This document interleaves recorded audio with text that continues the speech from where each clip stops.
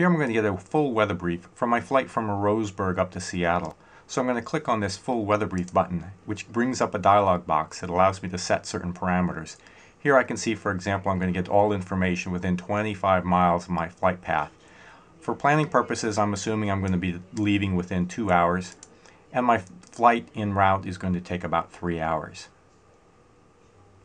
After some processing, my full flight brief is displayed. Let's take a quick look at what a flight brief might include.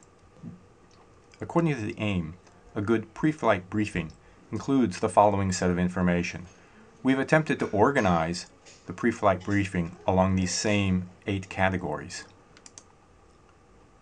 At the top is some route summary information, including your waypoints, distances, magnetic and true bearings.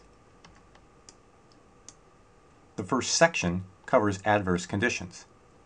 This includes airmets and sigmets in the first section, and TFRs in the bottom section. For airmets and sigmets, we include only those that are within your particular flight path, and we've listed them in summary form. If you're looking for details, click any of the pluses and you'll see the original text of the airmet or sigmet. We include a chart so you can visualize where those airmets and sigmets are along your path. For TFRs, we again show you only those TFRs that are within your particular flight path, none in this case, and we list additional TFRs for which we cannot determine whether they are within your path or not. Like airmets and sigmets, clicking on the plus button will show you details.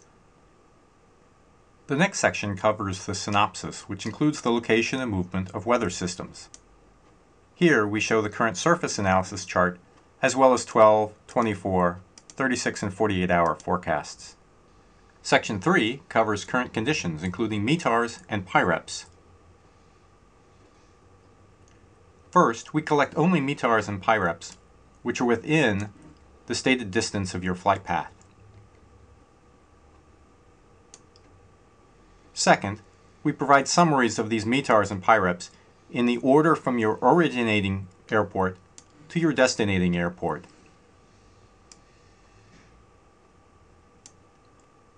At a glance, you can see the current weather at a number of different airports. We show the flight category in this column.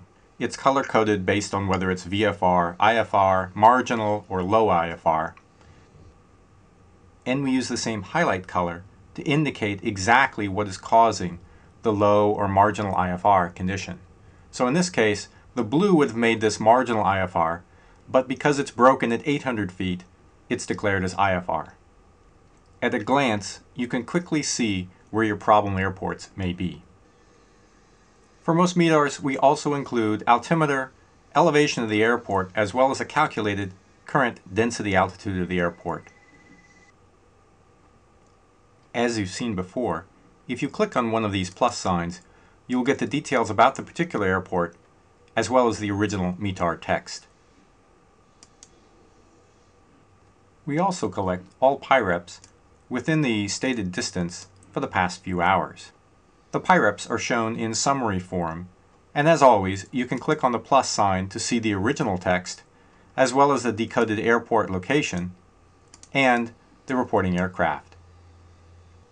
Section 4 is the en route forecast. Here we'll include all area forecasts which cross your flight path. Also important to the en route forecast are the destination forecasts, and we'll include the TAFs in the next section.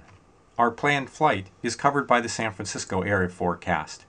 Here we show you the translated version, for example here of the Western Cascades, but if you'd rather see the non-translated version, we provide that as you get directly from NOAA.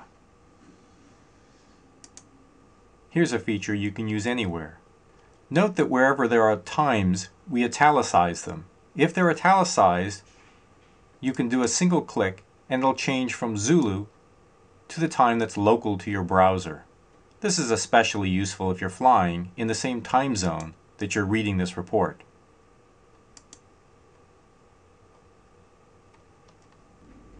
Next are all the TAFs within your flight path, again ordered from your originating airport to your destination airport. As with METARs, we've color-coded the flight category and use the same highlight color to indicate what the causing weather condition may be. Again, the original TAF report can be seen by clicking on the plus sign. In addition, we use your estimated departure and arrival time to highlight, using gray, those particular lines of the TAF which will be active during your flight. Section 6 is Winds Aloft.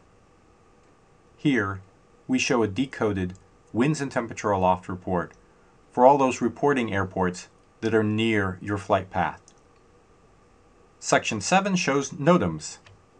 For the NOTAMs section, if you have a valid NOTAM subscription, we show you a detailed view, identical to the view you would get on the NOTAM reporting page.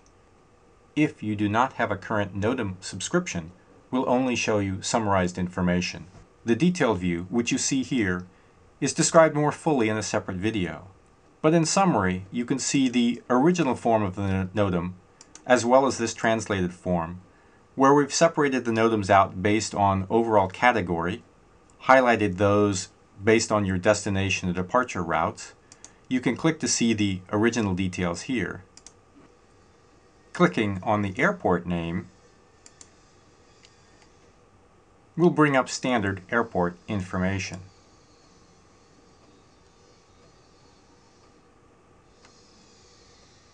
Including links to current procedures. After all of the NOTAMs are the final two sections with a reminder to contact your briefer for current information. In all, that's a lot of information, but we hope we've provided it to you in a way that's easy for you to read and clearly highlights those places where weather, TFRs, or NOTAMs may seriously affect your flight. Finally, all of this information is securely stored with your user ID in case you need to refer to it later. Happy flying!